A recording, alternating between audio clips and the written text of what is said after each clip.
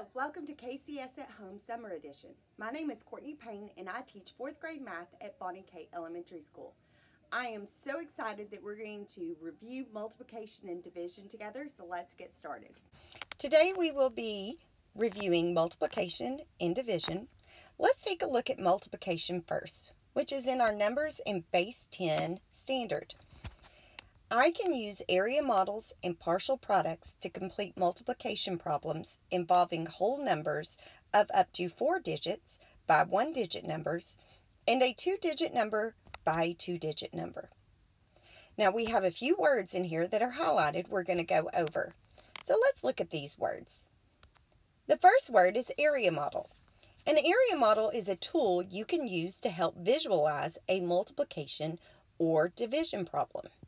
And it is set up in a box like the picture below. The next vocabulary word was partial products. It is a strategy used to multiply multi-digit numbers. The products you get in each step are called partial products. And there's an example of that below. The last one was multiplication. Multiplication is an operation used to find the total number of items in equal-sized group. So if you look at the picture below, we have an array.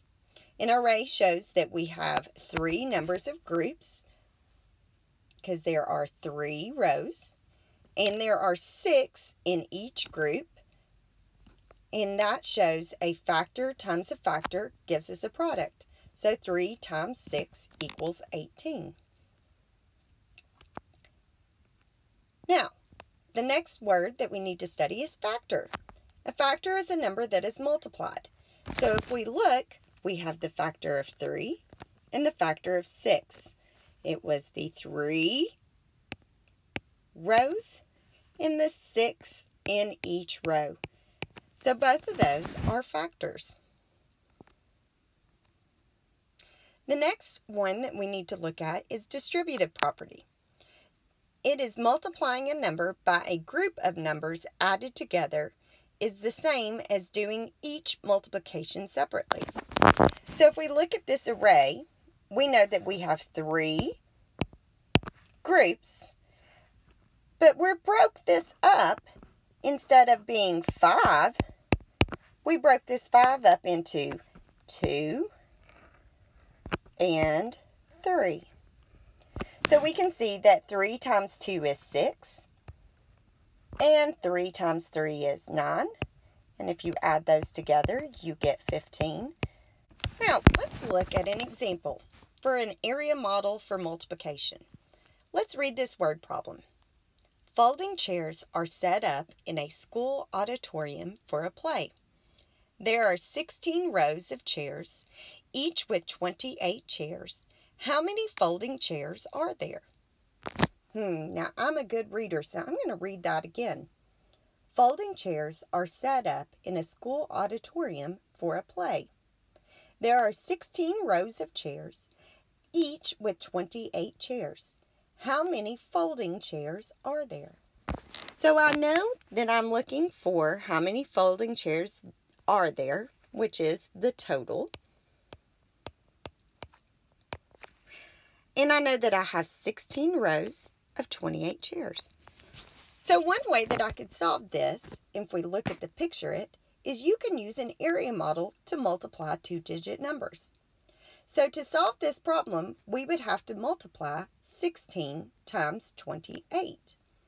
Well, using an area model, we're going to break up this 16 into 10 and 8. And then we're going to break up this 28 into 20 and 8. And now that I have my numbers broke up and my area model set up, all I have to do is pull and multiply. So I see in this box, I have a side of 20 and a width of 10. So I have 20 times 10, which is 2 tens times 1 10. Well, that equals 200s. So this box has a value of 200. Then my next box, I have a side of 20 and a width of 6. So that's 20 times 6, which is 2 tens times 6, and that equals 12 tens, which is 120. Now I move on down, and I've got to multiply 8 times 10. And 8 times 10 is 8 times 110 equals 8 tens, and that has a value of 80. And then I have a side of 8 and a width of 6 for this last box, and 8 times 6 is 48. Now that I have all these little pieces, 200, 120, 80, and 48, those are called my partial products, and all I've got to do is add them up because they are part of the product. So you can see down here at the bottom where they have wrote them out and then they've added them up. Sometimes I like to line my numbers up. So I would say 200 plus 80 plus 120 plus 48. And notice I have my ones with my ones, my tens with my tens, and my hundreds with my hundreds. So to add my ones, I have 0 plus 0 plus 0 plus 8 ones is 8.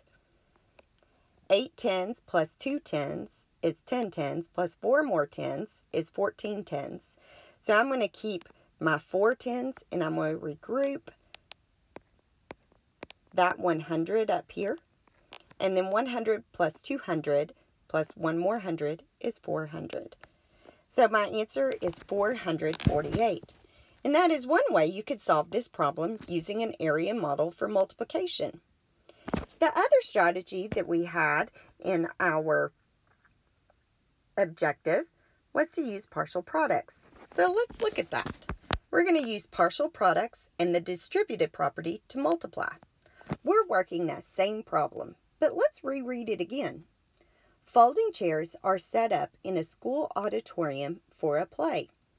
There are 16 rows of chairs, each with 28 chairs. How many folding chairs are there? For our model it, you can also multiply a 2-digit numbers using partial products. So you can see we've got it set up nice and tall, 16 times 28. Now the first thing we're going to multiply is we're going to multiply our 8 ones times our 6 ones, and that goes right here. 8 ones times 6 ones, that's 48 ones. The next one is we're going to multiply this 8 ones again, but we're going to pass it out here to the top for our 110. So 8 ones times 110 is 80. So now I have passed out this 8 ones and 28 to both the 6 and the 10. So I'm going to move on to my next number, which is this 2. But that 2 has a value of 20.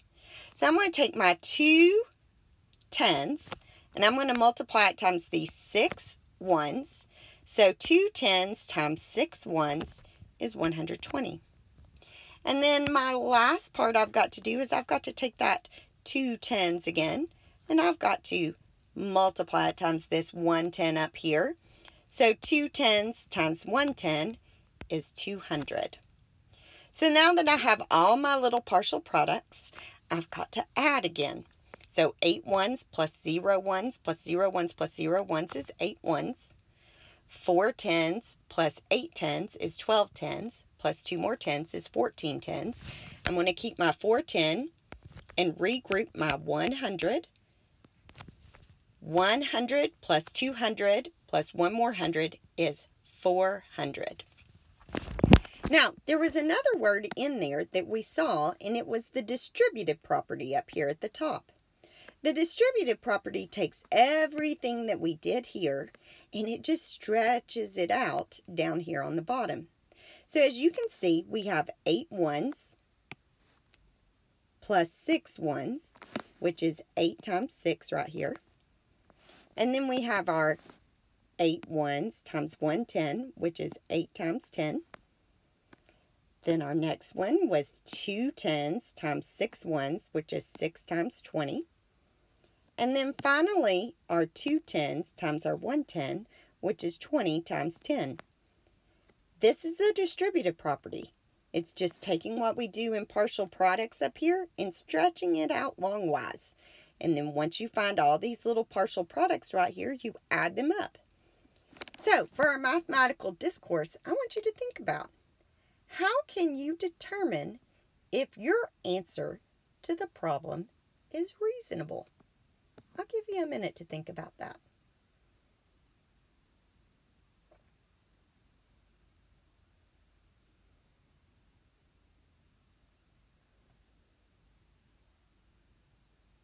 Well, one way that I like to determine if my answer is reasonable is I like to estimate. So when I'm estimating, I'm going to some friendly numbers, and it's going to be rounding. So let's think about this. If we have the number 16, what number is that number close to? Is it close to 20? Or is it close to 10? Well, I know that 16 falls above 15, which would be right in the middle here. So 16 is closer to 20 than it is to 10. Well, let's look at this number 28. 28, is it closer to 30? Or is it closer to 20? Well, right in the middle between 20 and 30 is 25. And I know that 28 is up above 25. Oops, that's supposed to be a 5. There we go. Mistakes happen. We just got to attend to precision and fix it. So 28 is closer to 30, so I'm going to use 30. Now, if I multiply 20 times 30, my answer should be close to 448. Not exact, but not too far away. Either too much or too little. Let's see what we get. 20 times 30 is 600. Well, 448 is not too far away from 600. So my answer is pretty reasonable. Now let's go on and let's look at the Activity 1 example problem so you can get started on your packet. The example says Aaron's guitar lesson is 35 minutes a week. He's been taking lessons for 12 weeks. How many minutes has Aaron spent at lessons? That's really cool. I wish I knew how to play the guitar. Let's look at this again. We're good readers, right? Aaron's guitar lesson is 35 minutes a week. So he repeats that every week. He has been taking lessons for 12 weeks, so he's repeated that 12 times. So we're going to multiply to solve this problem because it wants to know how many minutes Aaron has spent in lessons, which is looking for the total. So we're going to use an area model to multiply, which shows 35 times 12. And we broke up this 35 up here on the top into 30 and 5. And the 12 on the side to 10 and 2. Just like before, we're going to pull and multiply. So let's erase these drawings and let's get started. So this has a side of 10 and a width of 30. So that's 10 times 30. Well, that's 110 times 3 tens is 300s. And then we'll pull again. We'll do a side of 10 and a width of 5. So that's 10 times 5. 110 times 5 is 5 tens, which has a value of 50. And then let's move on down here. We have a side of 2 and a width of 30. So that's 2 times 30, which is 2 times 3 tens equals 6 tens, which is a value of 60. And then finally, a side of 2 and a width of 5, which is 2 times 5 is 10. Now we take all our little partial products, the 300, the 50, the 60, and the 10, and we add them up to find the total product. So 300 plus 60 plus 50 plus 10, well, 0 plus 0 plus 0 plus 0 ones is 0 ones. 6 tens plus 5 tens is 11 tens, plus 1 more is 12 tens. I'm going to keep my 2 tens and regroup a 100. And then 3 plus 100 is 400. So Aaron has spent 420 minutes at lessons. Now the next problem in here, you're going to take what we just did, but you are going to go back and you're going to fill it in using partial products. Good luck. We're going to move on to the next sheet in your packet, which is going to study division. Division again is in our numbers in base 10. And our standard that we're going to look at is B5. And our objective is I can use area models and partial quotients to complete division problems, dividing up to 4-digit dividends by 1-digit divisors with remainders. So let's look at our vocabulary. An area model. Once again, it is a tool you can use to help visualize a multiplication or division problem. So we're using a model just like with multiplication, except for we're going to use it to divide this time. Partial quotients. It is a strategy used to divide multi-digit numbers. The quotients you get in each step are called partial quotients. There is an example picture right down there below it. You have the partial quotients. These little pieces right here are part of the full quotient. Division. Division is an operation used to separate into equal groups. So I have down here 18 total dots, and I am dividing them into 3 groups, and I see that my answer is 6 in each group.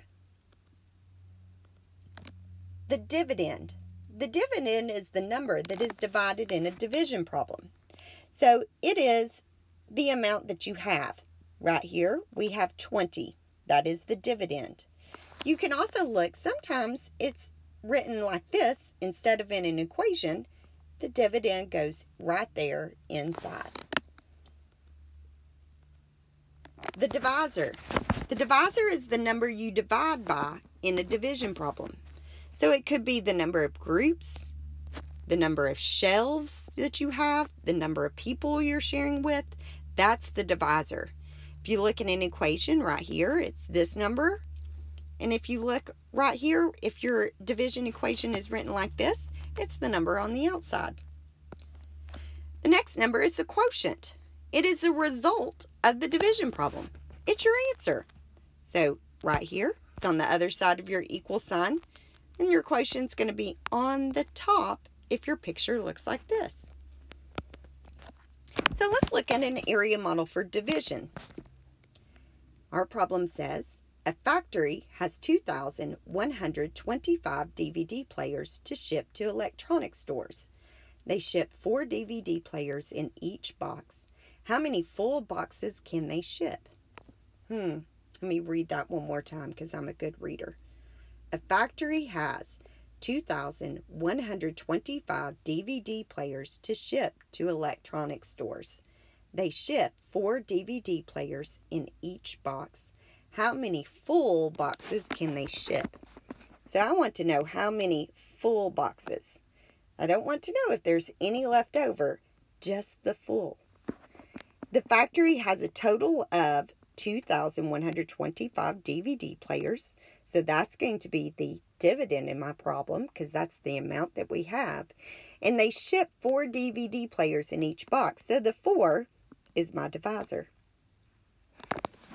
So let's look at this model it down here.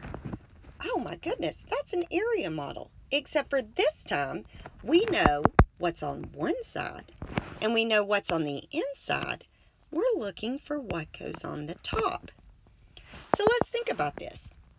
I know that I have 2,125 DVD players, and I'm putting 4 in each box. So let's think. Can I make 500 boxes of 4? Yeah, I can, because 4 times 500 is 2,000. So I'm going to pack 500 boxes with 4 DVD players in there. So I'm going to pack them up by taking that 2,000 out from my 2,125.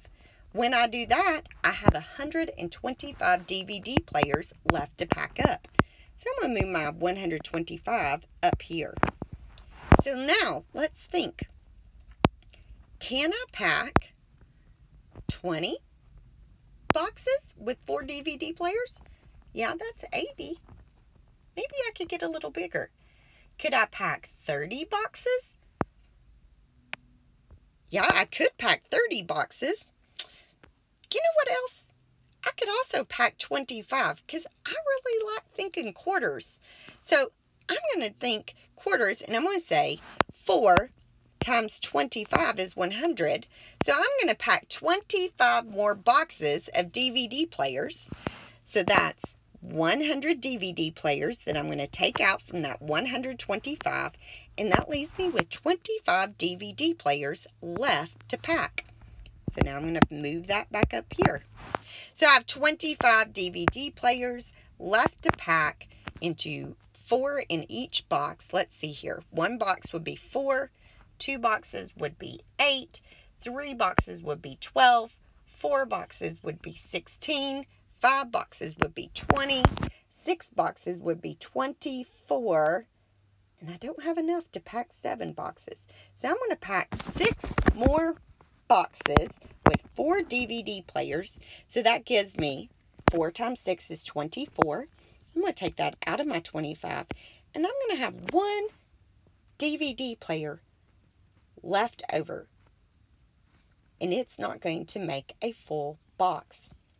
So that is my remainder. Now, to find out how many full boxes I shipped, all I've got to do is add up all these little pieces.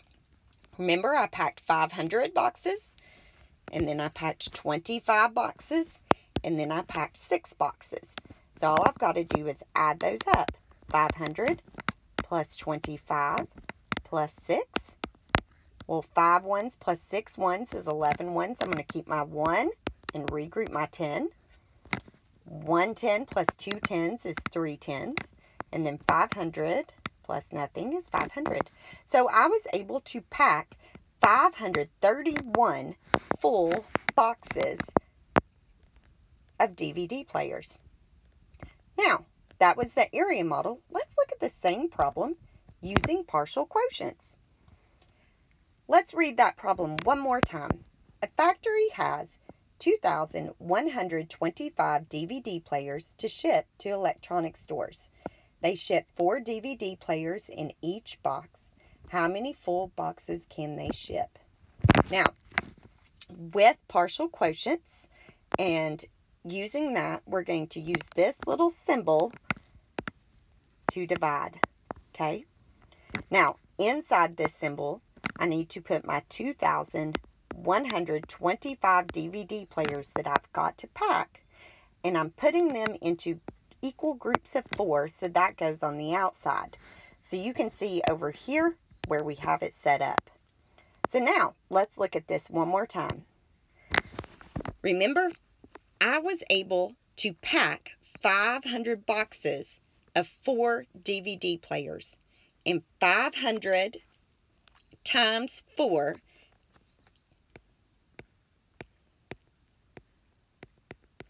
gave me 2,000. So I'm going to take that out. So 2,125 minus 2,000 leaves me with 125 DVD players left to pack. Now my next one, I'm going to pack 25 boxes with 4 DVD players. And that's 4 times 25. Well, that's 100. So I'm going to put that down there, and I'm going to subtract that from my 125, which leaves me with 25 DVD players left to pack. And my last little piece right here, I've got 25 DVD players left to pack. I was able to pack 6 more full boxes. So 4 times 6 is 24. I'm going to take that out, and that leaves me with 1 DVD player left over. And then all these little numbers on top are my partial quotients, and all I've got to do is add them up. So 500 plus 25 plus 6, once again, 5 ones plus 6 ones is 11 ones. Regroup my 110. 110 plus 2 tens is 3 tens, and then 5 hundredths is just 5 hundredths. So I was able to pack 531 full boxes, and I had one DVD player left over. Now, mathematical discourse. Let's think about this.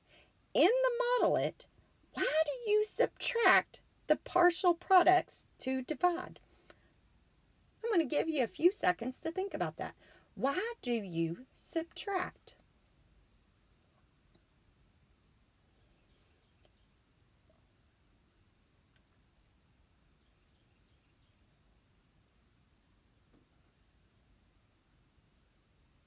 Well, I think that we subtract because you were packing those away. I am pulling those groups out, so I need to separate it from my total. I've already sorted those, so I'm going to separate them. Remember the first one where I packed 500 boxes with 4 DVD players? Those boxes were packed, so I need to take that away. So that's why you subtract partial products to divide. Now, let's look at the Activity 2 example problem. The example says muffins are packed and sold in boxes of 4. How many boxes are needed to pack 260 muffins? So, I'm going to read that one more time because I'm a good reader. Muffins are packed and sold in boxes of 4. How many boxes are needed to pack 260 muffins? So I'm taking the 260 total muffins. That's going to be my dividend. That's why it's my first number here. And I am packing them into boxes of 4. So that 4 is my divisor. So I'm going to divide. And if you look over here, they put the 4 on the outside. And then we know we have the total of 260. And we're looking for the numbers that go on top. So if I'm packing groups of 4, can I pack 50 boxes of muffins? Yeah, I sure can. Because 4 times 50 is 200. So I'm going to pack those 50 boxes. So I'm going to take that 200 muffins out. And that leaves me with 60 muffins left to divide. So I'm going to take that 60 and I'm going to move it up here. So now I only have 60 muffins left to divide.